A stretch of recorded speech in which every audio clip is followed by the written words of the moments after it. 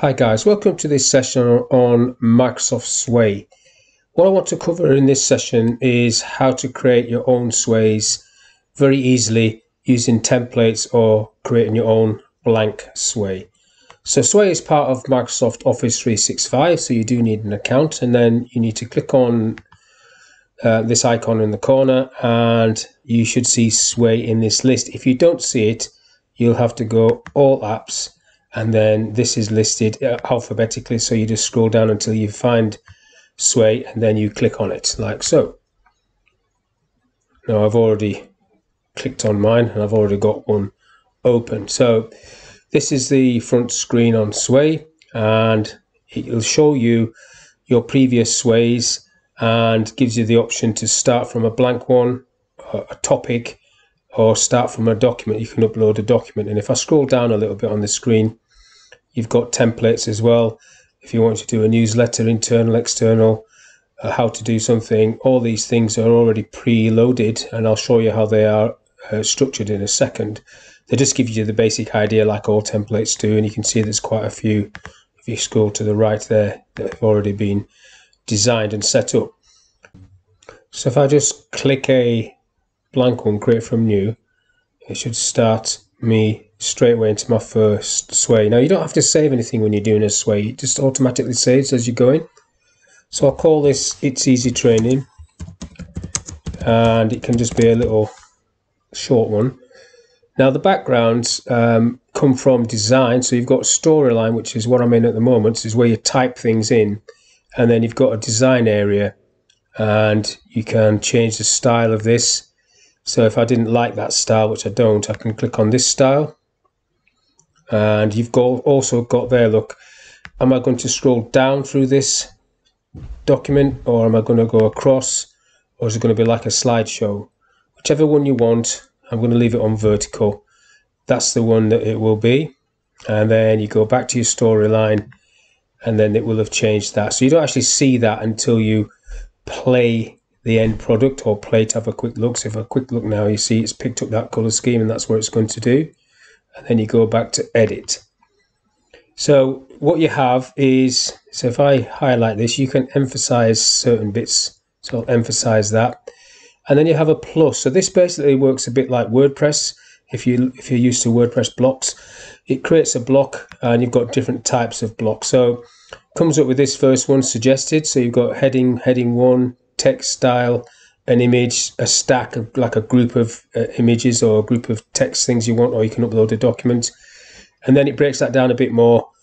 Text, media, and you can embed documents and stuff like this. And then you can create little groups, and in groups you can have like a slideshow. So I think I'll do a group first off. Let's do a little slideshow. So add image. So what it does, it comes up with loads of different categories. So I'm going to go for animals because they're cute. And then you basically click on the images that you want to be in this little slideshow. I'll click on a few, and then you add them, and they sit like so. Now, when you've created that little group, you've got a little arrow at the top, a little triangle that you can collapse and just tie that out of the way. And then if you want to add the next section, you can either click on that one and add it, or click on the one below and add it. So I should probably have added a heading there. So call that animals. We'll click in there. Animals. Can't spell. Animals. So that's my little heading. And that means italics. I don't know why they call it that, but I'll put that italic and emphasize. And then if you don't want that, you can get rid of that with the bin symbol. Let's scroll down. Just get rid of these animals. So what I want to do now is embed a little video. So bottom of these, so I'll collapse these out of the way. I've got another little plus sign, so plus. So this time I'll go for media and embed. Now, if I scroll down a bit, right, so what you need to put here is your code. So I've got a YouTube video there with some code highlighted. So I'll just copy that, come back into Sway and paste it here. And then if I play this, you should see what happens. So there's my animals, little slideshow, and there's the video.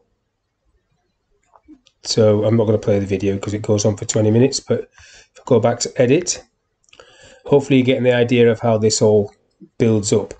Now let's come down again, and what do I want now? Let's have a bit of text.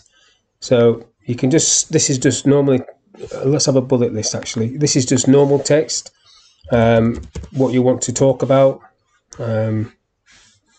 Dogs, I didn't have any dogs in there, but let's pretend I did. Cats, so that's the text, nothing weird and wonderful about that. You've got different types of groups, like that group there was a slideshow, but you could just have a stack, compare one against another, or as a grid, or just let it do automatic. It's up to you. But these are just different modules that you can put in to this sway, and different heading styles you can select as well. Now, as I've already said, when you play this, it shows you that there's not a lot in this one at the minute, and you see you've got this little scroll bar. So I suppose you might need to put some text there for people to use that, otherwise I might not see it. That's fairly obvious. But I'll go back to edit and have a quick look at design again. So design, like I said, if I put that into slides, let's see what that looks like. So now you are going through it like this as slides. If I play that, let's have a look. So down the bottom here you've got your arrows, and then maybe that is easy. No, they're cute, aren't they? That's easier to see. And then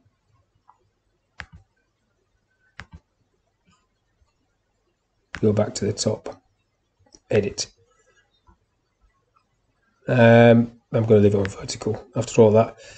So design, you've got designs, different designs down here. So this is the color scheme basically it's taking. And at the top, you've got the option to share this with colleagues. So you can share this with people. You can send that link to people. And anybody with a link will be able to see this sway. Now, if I come back to sway, so that's that one done. Let's just have a look at another one. If we go from a topic, if I type in, for example, training, and see what it comes up with, if anything. So it's looking for preset things. It's found one called training, and then I'm not going to fill this in, but basically you've got the structure already for you with all the different cards already set out, or blocks, or whatever you want to call them. And again, if you don't want the block, you just click into that block. So this is the group. You just get rid of that and do whatever you want. Sometimes these templates are more hassle than they're worth, but what I find them useful for is look at a template, see the structure that somebody else has created, then you recreate that from scratch yourself. That structure, it gives you the ideas, if you like, because Microsoft don't always get it right. So that's that was a template on training. If we go back to sway, now this one is where you can bring things in from Word, and you can also do this in Word. So if I just quickly go into Word, I had a video on this earlier. Transform, what this actually does is transform this document into a sway web page, is what we're doing now. So that would create a sway, which is quite cool, straight from Word. But we're doing it from sway itself. So what I want to do is upload a document, and I've got the document in the business folder. This is an info pack. I'm just going to upload that. Just double click that, and it will create a sway based on the content of that document. Now, I haven't prepped that document at all. It's a very old document as well, so it might not look great, but you'll get the idea. Once it's loaded up, it will put it into the sway format. Don't have to save it, but I can edit it and change any part of it that I want. It's taken a little while. It's a fairly big document. Should have picked a one-page document. Okay, so there it is. You can see the company profile. It just automatically creates the cards for you. And then coming down, quite a lot of information in there, big long list, lots of text. courses. So they look very tiny, but when it's in full screen, they won't be. So I'll just play this one so you can see it. So this is coming down the screen. So I'm just going to go down through it very quickly. So what you see very, which is very obvious, I think, is when the font types are changed. So the font's all the same up till there. That's all the same. Okay, the font on the right there is different. Stands out a mile. Never even noticed that. I've used that book for ages. But there you go. That's a Word document. And when you want to go back, you just go back. And now you can edit this in Sway. And if I go back to Sway itself, you'll have that document there. Look, I've already got it up. I've got it up twice. And all your sways are just saved here. You don't have to worry about saving them at all. You've got create new at the top. You've got these other options you've got in there. Tutorials, if you want to go into a tutorial, getting started how to use Sway, which is basically what I'm doing. And like I've already covered, creating one blank, creating from a topic, and uploading a Word document. Now the other things you've got there is views, start from a template, analytics. Once people start watching your sways, you will get some stats coming up there. But that's all I want to talk about, and that is Microsoft Sway. Very easy to use, nothing difficult about that at all. So hopefully that was of use to you, and I'll see you on the next one.